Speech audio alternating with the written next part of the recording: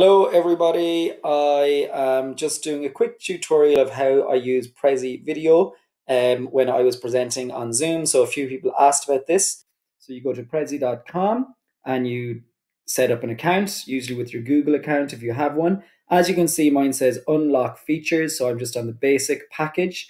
And then you can go create new presentation, and then it'll give you loads of different templates that you can look through and design from. You can go straight to video if you wish, but I prefer to just go presentation first. So these are the ones that I have prepared already.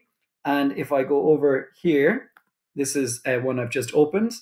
This is one I was doing during the week. And as you can see, this is right in the middle. The content is right in the middle here, and it is also right in the middle here.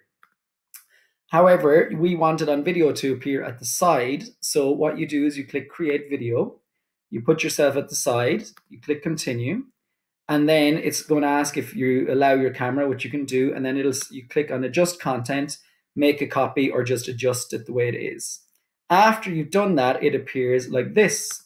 So you can see on this one that the title is now down in the left-hand corner, and the reason for that is so that it works on Prezi Video, the app. So afterwards, you just go to Prezi Video. It's a free app you can download for your computer. It opens up in Prezi Video, and you go import from Prezi. Now I'm going to close my camera on the screencast so that it works with the Prezi Video.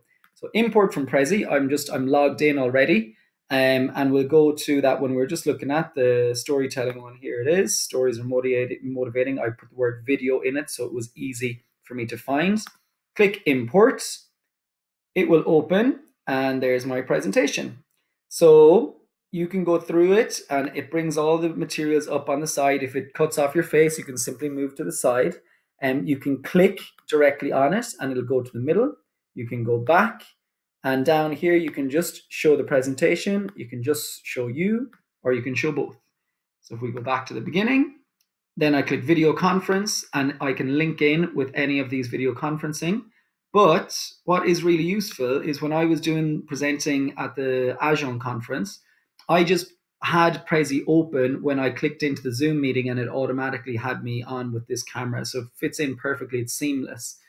So that's how you do it. If you want to edit things, you can edit directly in Prezi Video, but what I would do typically is I would go back in here, I would make my edits in here, I would close Prezi Video, so close that down. I would make my edits in here, and it automatically saves in the app. So when I open the app the next time, it'll be the most new version. So that is a very, very quick overview of how to get started with Prezi Video and how to link it in with Zoom. So I hope that is useful for you.